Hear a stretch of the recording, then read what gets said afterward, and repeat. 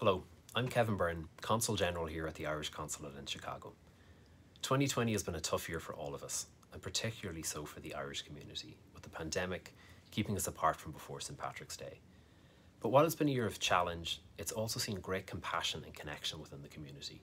And as we close out this year, I want to take this opportunity to thank all of our Immigrant Support Programme partners who've been there for the most vulnerable in our community throughout these difficult times.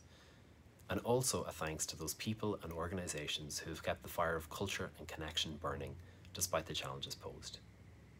While the holidays will be different this year, with many of us unable to travel to be with family in person, on behalf of everyone at the Consulate, I want to wish you and yours a Christmas full of joy and connection and a very happy and healthy new year.